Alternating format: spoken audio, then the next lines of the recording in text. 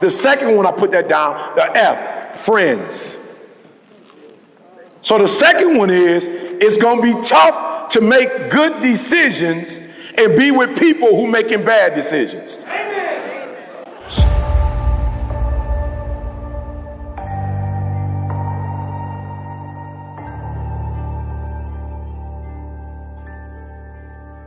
I got a friend who at 40 years old, he's probably got 4% body fat. He played high school football, he played college football, was supposed to go to the pros.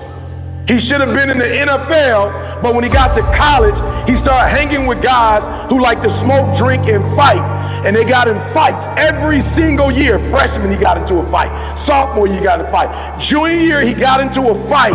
And the fight was so bad that they stopped the dude and they killed him. And he was on the front page of the newspaper and on ESPN. And when he would go to the NFL for practice, the NFL teams would say, oh, you got what on your record? Oh, no, we can't. We can't. So I don't care how many good decisions you make. If you're hanging with people who are not making good decisions, a negative plus a positive equal a negative. So I want to make sure you understand that. When you go to math class, next time you go to math, pay attention. A positive plus a positive times a negative, it's a negative. So the second thing you need to do is you need to select the people in your circle of influence who are going to help you make your dreams become a reality. Let me just be honest with you. I ain't trying to dog nobody out. But if your friends are putting you in a position where you drinking and you smoking and you high, they're not your real friends. I'm not suggesting that you stop hanging with them. My boy Anthony Flynn, my guy, my business partner. Anthony Flynn said if you want to make it to the New York Times, you got to hire Rory. So I had a friend who connected me with a friend to help me make my dreams become a reality. If you have people in your circle, I don't care what they call themselves, friend. They're not a friend, they are a foe. If the person is not helping you to elevate, but what they're doing is destroying you, you can label it friend, you can call it whatever you want to call it, but they're destroying you, and you are a fool to let somebody destroy you in your dreams. And let me tell you why. I know a lot of people don't want to hear this, but at some point, I don't care what we all believe in this room. This is what we all have in common. We all believe we're going to die. You're going to die. Everybody in this room. Amen. I don't care if you're working out every day, you're not going to make it to 250 working out. It's not about to happen. I don't care what kind of drink you got your little green juice you drink, you can drink it till you're blue in the face. You're not going to make it to 200.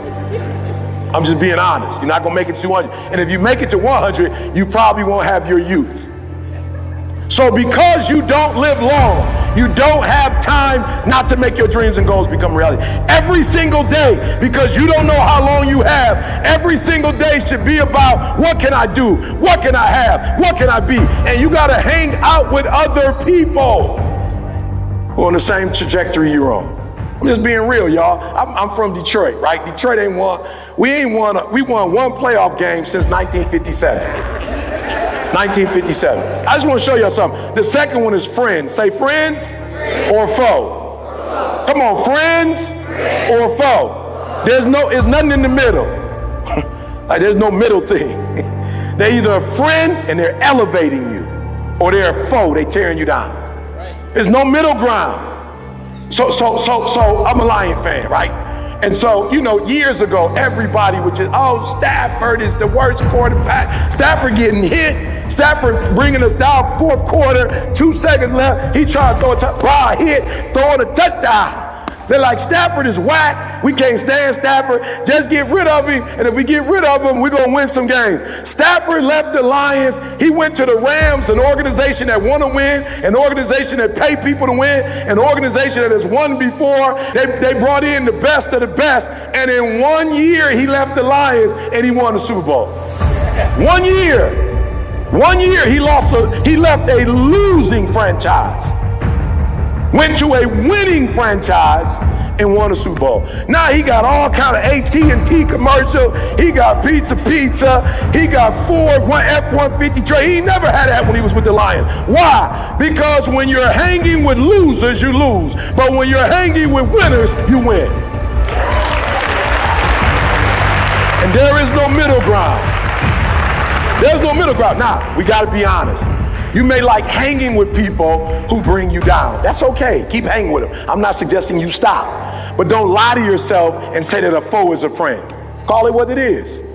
My man don't mean me no good. We doing dumb stuff that could put us in jail, stuff that could... So let me just put it like this to you and go do your homework when you get a chance. Alcohol is going to tear your brain. It's going to destroy your brain. Marijuana, you can call it whatever you want to call it. Studies show it will make you lose brain cells. Now, some of you in this room, you ain't got enough to be losing. Okay, you want to be smart about this. Okay, you ain't got a whole bunch of them to be losing. I'm just being real.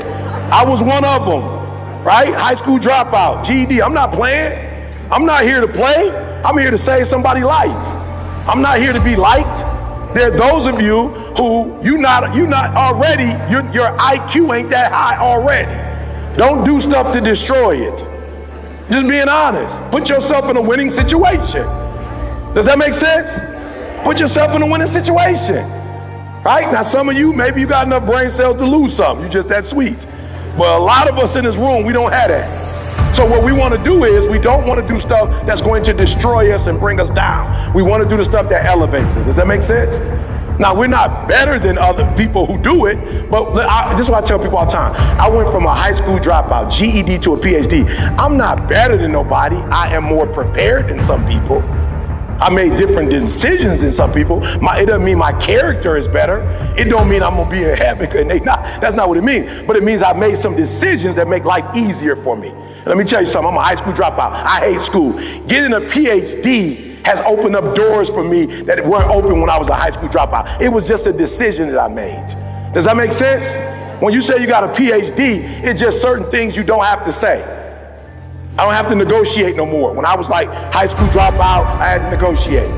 When I had a 4-year degree, I had to negotiate. When you get a PhD, you don't have to negotiate. When you're a New York Times bestseller, you don't negotiate. You say, this is what my price is, they either take it or they leave it. I'm not negotiating.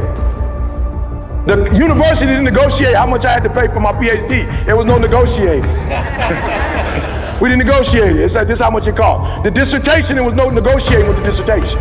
There was no negotiating. So I didn't get to negotiate. So now I've earned the right to charge you what I'm charging. You either pay it or you don't. You don't add stuff. When you make good decisions, you make other people make good decisions when they deal with you. When you make bad decisions, people can make bad decisions on you. Does that make sense? Okay, so just let me be honest. This is what I mean. You go to jail, you made some bad decisions. If they decide they don't want to feed you, they don't have to feed you and can't let nobody do about it. If they decide they want to put you in isolation, they can put you in isolation and your mama can't do nothing about it. You made a decision that was a bad decision, and now other people get to treat you badly because you treat yourself badly. I'm just being real with you. That's what happens. I need you to be clear. When you don't take care of yourself, you teach other people how or not to take care of you. So when you take care of yourself and you make good decisions, you surround yourself with people now who see you are a good decision maker and they treat you differently. And let me tell you what happens 90% of the time when I walk away and they say, no, this is how it's going to be, and I walk away, I usually get a call 24 hours later. Mr. Thomas, about the picture taking, it's just, we've thought it through and it's not necessary. You just speak. Does that make sense? Does that make sense? All right, so number 2, we're gonna choose our friends wisely. We're gonna do what? Now listen to me. I'm gonna say a name. Raise your hand if you ever heard of it before. Usain Bolt. You ever heard that name before?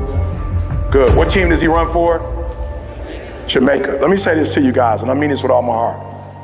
I grew up, I'm a 70s kid. I grew up in the 80s watching FloJo, Carl Lewis, Michael Johnson. Can I be honest with y'all? You couldn't beat the U.S. Olympic team. You couldn't beat us. This guy named Usain Bolt came out of nowhere. He started beating our best players. He beat our best runners, y'all. He was winning the goal. He was so sweet. He would beat them and be looking at him while he was running. He like, nah. They couldn't do nothing. But guess what? There were some other people in Jamaica. Be careful who you hang with. There were some other people in Jamaica, some men who started training with Usain Bolt.